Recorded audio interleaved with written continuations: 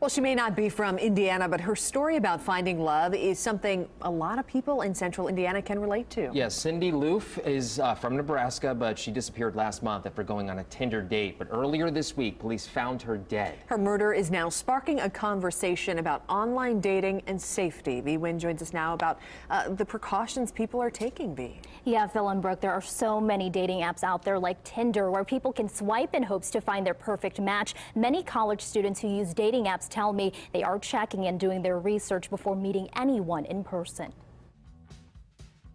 Millions of people turn to online dating in hopes to find their true love, but for others, they are taking a step back because of the risk. After receiving some creepy messages, and you kind of realize, like, what are these people's intentions?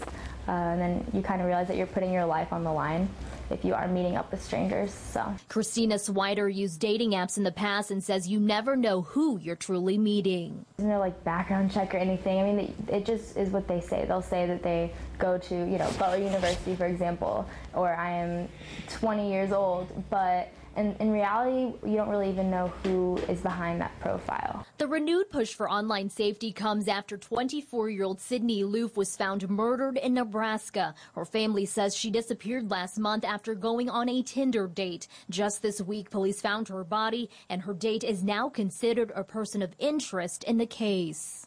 I mean, that's absolutely terrifying. Be very cautious. Make sure you know who you're going to meet, because obviously, yeah, things can happen.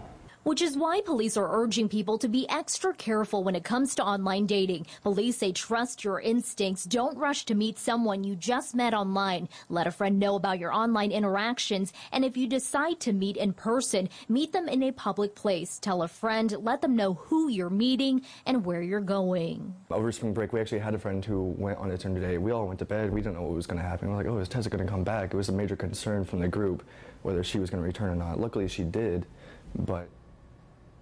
Now, there's one way you can check to see if someone has a criminal history. You can always search for someone's name using My Case. It's a website where you can search for court information in Indiana. But again, you want to do your research by checking social media accounts or perhaps even running a background check. Good tips, Vi. Before we let you go, we should point out that online dating is not all bad, right? Yeah, and I know that on eHarmony, they even have like a website dedicated to like their success stories. So there is, some good out of this if you have some luck. Yeah, so. A lot of people are on them, so good tips. Thanks, Vi.